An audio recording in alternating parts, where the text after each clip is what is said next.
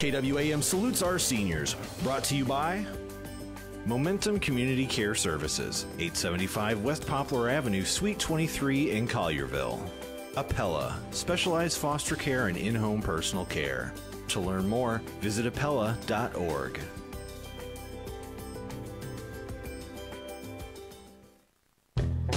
Here's Business Spotlight from your local voice, FM 107.9 and AM 990. And here's your host, George Bryant.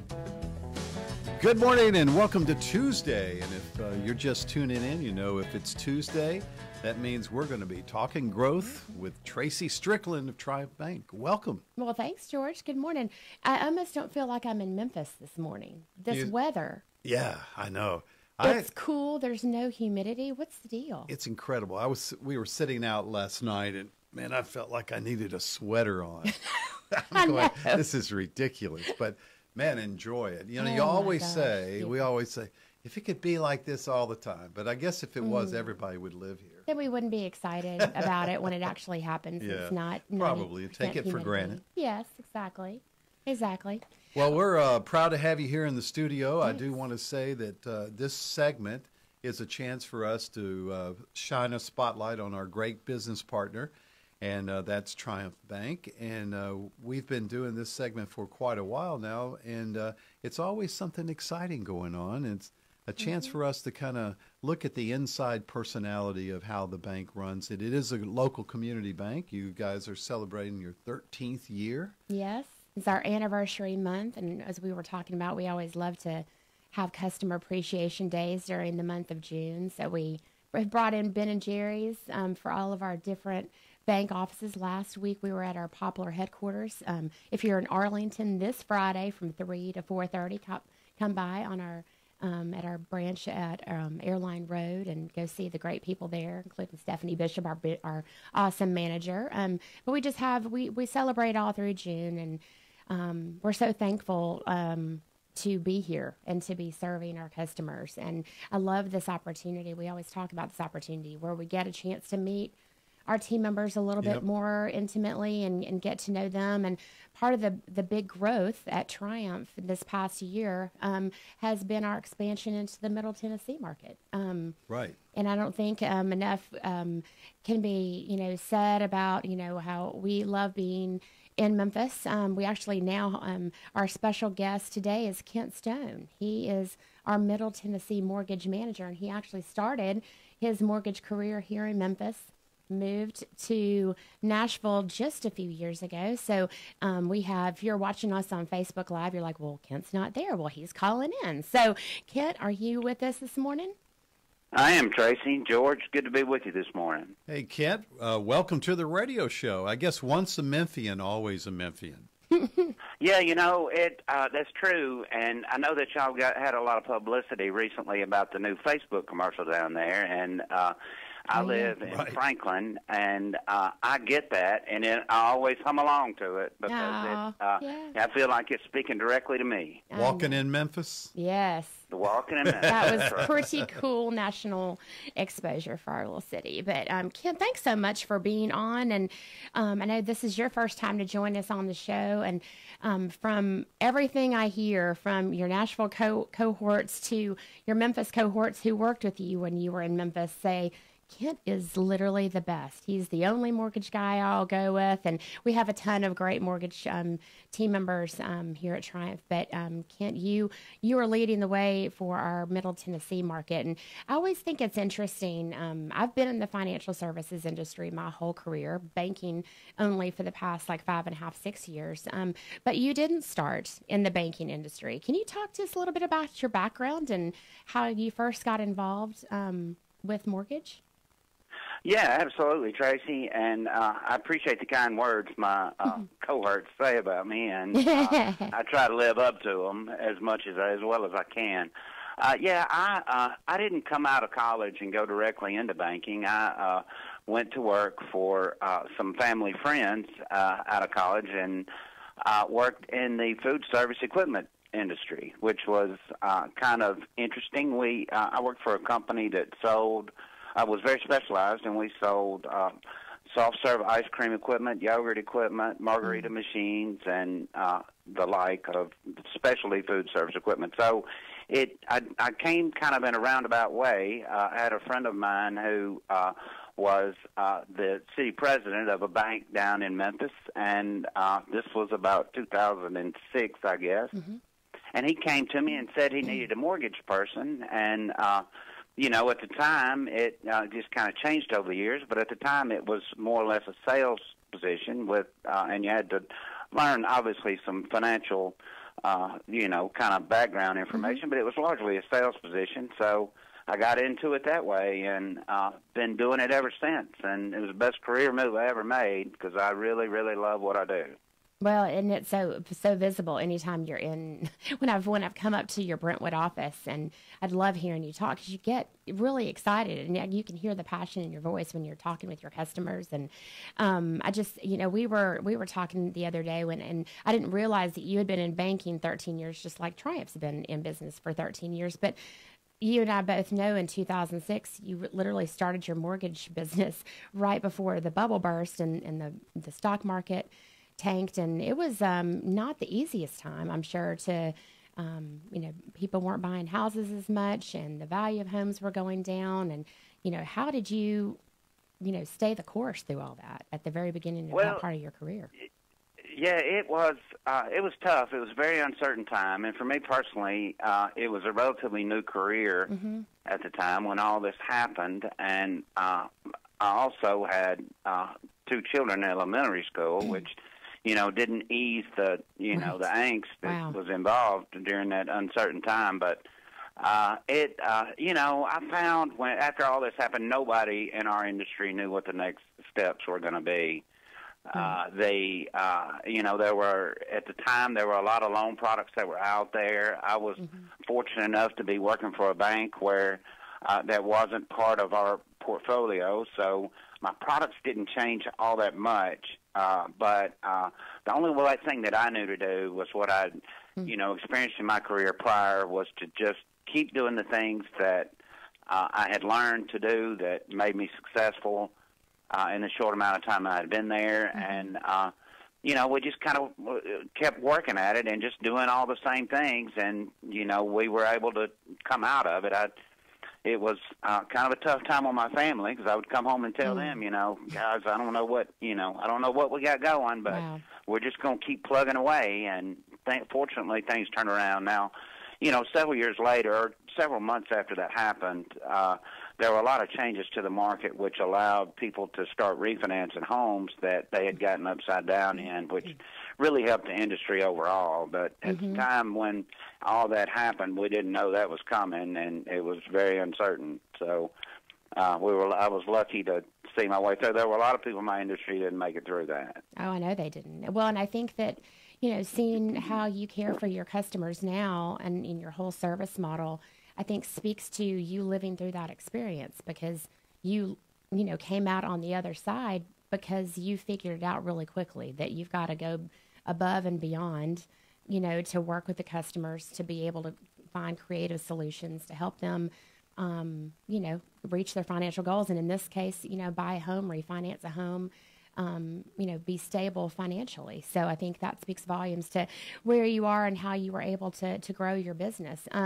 So you started in Memphis. When did you make the move over to Nashville? Well, it was, 2014, the summer of 2014. Okay. I was very blessed down in Memphis to work with a great bank down there and a great group of folks. And the bank where I was working after I left First Bank was big into private client banking, and I was very fortunate to make that career move, and that was in 2017, or excuse me, 2011, and I had a great group of people around me. One of my great teammates up here, Rachel Murray, who is a private client specialist, medical banking specialist. She and I kind of made the move up here together, and that made it a lot easier too. But it was an opportunity for me because I was moving from solely a loan officer role into a role of being able to actually manage a mortgage division in a market. So it was a great opportunity. And like I say, I still get a little teary-eyed at the Facebook Walking in Memphis commercial, but it was a good move for me at the time, and happy that I did it. Absolutely. And, of course, you can come back and visit us anytime, Kent. So. I do every chance. Which I know you do. I know. Yeah, well, talking about that service model and how you work with your customers, I'd love for you to walk through that because, you know, we're always having listeners that are thinking about whether or not they're buying their first home, buying their, you know, fourth home. But when somebody calls you and says, hey, listen, I'd love to work through some mortgage options, walk through that process, what that customer can expect when they call in and talk and start working with you. Well, you know, I like to talk through it with them, and you know, I have a particular set of notes that I make to try to figure out what their financial goals are, and you know, that everybody is a little bit different. I mean, we in the mortgage industry, we largely wind up with the same product or the same number of products in the end, right. But you know, how we get there is a little bit different for everybody. Right.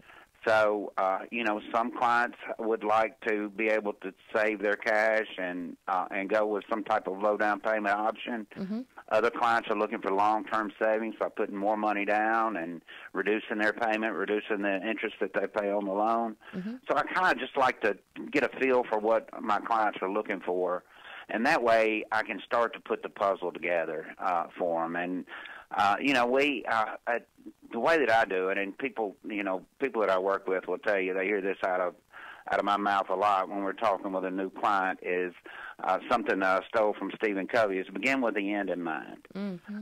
What do you want? What's the end goal for you? And then once we can establish that, and you know, a lot of people haven't thought of it that way, so it's kind of a process to go through it. Yeah. But once we can establish that, we figure out what the final picture is going to be, and then we work our way back to where we are. Mm-hmm. And that gives, once we've done that, we have established what the process is going to be, what the mortgage loan that they're looking at is going to look like. Mm-hmm. And, you know, it just gives us a good roadmap once we decide what they want in the end and are able to work our way back to where we are today.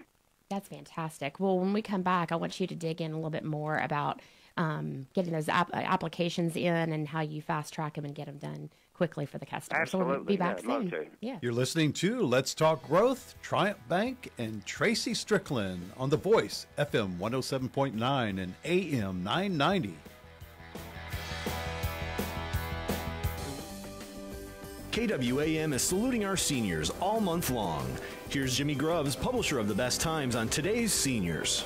Seniors today are not just sitting home and watching television. They're either staying active in business or with family or volunteering. Yet in the past, we thought seniors gave up and went home, but they're out there today.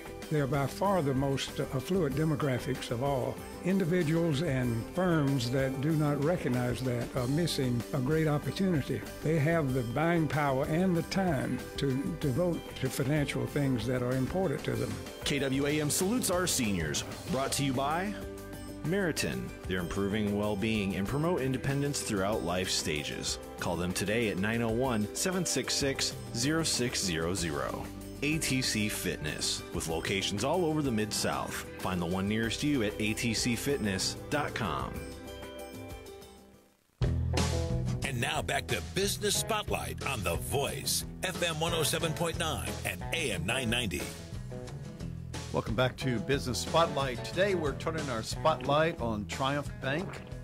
The segment's called Let's Talk Growth with Tracy Strickland. And Tracy, welcome back to the studios. Thanks, George. Well, Yeah. we've got a great conversation Yes. going on with Kent Stone, our Middle Tennessee mortgage manager. And so, Kent, we left it at, so you're meeting with those customers, and you're obviously, you know, always starting with the end in mind. So once you understand what that customer's goals are, how they want to structure their mortgage, take us from there. They put in an application, and then what are the next steps? Well, you know, the way our bank model works, and which is a great fit for how I've done things throughout my career, is you know, it's largely relationship driven. Mm-hmm. So we make ourselves very available to our clients anytime they need us. Now, that being said, it is the electronic world we live in, and we have a lot of great tools that, help our clients get their information to us and exchange information quickly and make it as painless as we can for the client. I would typically, after I've had a conversation with a client and see what they want to do, and kind of go through, beginning with the end in mind and working our way back to where we are, I would send them a link to an online application. Okay. So they can fill that out very quickly and conveniently from their home or office. It takes a few minutes, and it only takes a few minutes, and it gives me a lot of basic information. Well, we have, through our online application platform, we also have document delivery. Mm-hmm.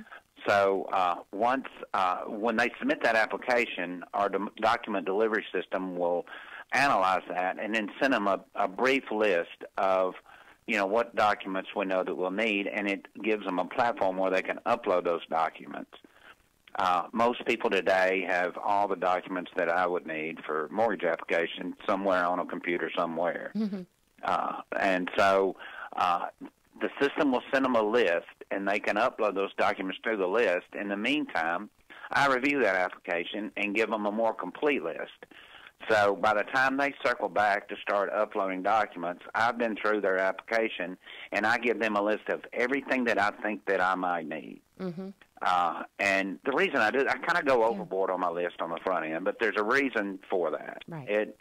I look and see anything that I could possibly think of that we'll need, because that is the time when the client knows that they're going to be submitting documents. They're already gathering documents up, so any other thing that I think that I'll need, I try to give it to them on the front end. And I found through my career that, by giving them a complete list on the front end, it makes the process go so much smoother, because I'm not going through individual documents to say, okay, wait, I see that I'm going to need this or I'm going to need that. Right. And I try to do all that on the front end, and it just really makes the process go so much smoother from there. I really credit that as much as anything for anybody that ever, comments on the smoothness of the process is, gathering all that stuff on the front end when the client's already looking and knows they're going to have to gather documents always makes it so much easier on them. Oh, yeah. Do everything at once. They're already pulling stuff. Pull it all, and get it done, and then you take it from there. And I know that when you were telling me earlier about your process, and you mentioned we get all those documents early, so then I can fast track it. And I said, man, fast tracking, that sounds exciting. But mainly you try to get it into underwriting as soon as possible, right? Yeah, that's and that is again, all of this is with the goal of, if a client's buying a new home, well, they got a lot on their mind, and the whole idea is to push the mortgage as much into the background as possible and let them concentrate on other things like, getting moved in and, relocating their family or whatever that may be. So, I try to get all that information in as quickly as possible. Go ahead and get it into underwriting so we're done as early as we can. And, again, it all goes to making the process comfortable. That's right. I've got, I think that for June, I've got 7 or 8 loans closing this month, and most of them are already cleared to close for the entire month. You're just waiting, for the closing attorneys. Just waiting on the closing date, so they can put me out of their mind as much as possible, for the remainder of their time while they're getting ready to make their move. Right, but like when we've had other members of your team on, I think the great part about your relationship-driven service model is you're following up with them in 30 days. And you mentioned to me that one of the great things is that you feel like you sometimes are the first person a customer will ever meet within the Triumph organization. You're kind of the gateway to introducing them to various members of the team so that we can help them with all of their banking needs. Talk through that with us on how that works so smoothly for you. Well, yeah, and it's one of the great things that I enjoy in working with Triumph is that I do feel a lot of responsibility and take great, honor in the fact that that I am the first face that the clients will see from Triumph, and we've got all these great folks that are sitting down the hall from me that I get to introduce them to. But yeah, we try to, make them acquainted with the bank. We have a lot of great things to offer, and there's a lot of responsibility for me and other mortgage lenders at Triumph that we are pretty much the representative for Triumph, as we get started. That's right. When clients are looking at our clients are looking at their banking, doing a mortgage is something that, I tell my folks all the time, it's a little meat on the bone. That's the old Memphis saying, isn't it? A mortgage is an action that we can do to show clients how we can perform as a bank, not only as a mortgage division, but as a bank. Right. And that's a great responsibility for us and in the mortgage division, and we try to, to honor the rest of the bank by showing them, kind of how our relationship-driven model works. Ken, I wanted to add, to your strength of the relationship and building, I think it's important for our listeners to just appreciate what a good mortgage person does. You make it, you're checking all the paperwork and trying to check it all out, but at the end of the day, you're bridging that gap between the real estate agent and, the client and then again the underwriters. And if anything goes wrong, I've seen so many times with the mortgage person, if they weren't strong, the deal could just explode just because of one little paperwork glitch or something like that. So I think it's very, very important to get you a good mortgage person, as almost as important as the agent. Oh, absolutely. And, George, you're making me a little anxious. Yeah. I need to go back and go getting his big head up. I know. Where everything is on track. I love it. As a mortgage person, I think that, you're involved in a lot of high-pressure transactions. Right. They're not all high-pressure, but there are some out there. And and I think a good mortgage person and a good real estate agent is the one that remains calm through all of it. Right. There are not very many. If we do our job on the front end, which is very important, there are not many things that should be going wrong on their loan. Now, obviously, there are surprises, and we run into things all the time that we didn't anticipate. But if you do a good job on the front end of knowing what your client's going to qualify for and getting the documents early on in the process, you can head off a lot of issues. And again, that goes to getting everything done as quickly as possible, because there are other things that are involved that are not involved in a mortgage loan and in someone buying a house. I mean, you have inspections, you have just general negotiations going on all through the process, that go on after the contract is signed. So we try to stay out of the way. We like to be like a good umpire in a baseball game where you never even notice that we're there. It only makes the good calls, not the bad calls. That's right. Yeah, that's right. If we do our job well, then you'll hardly even notice we were there.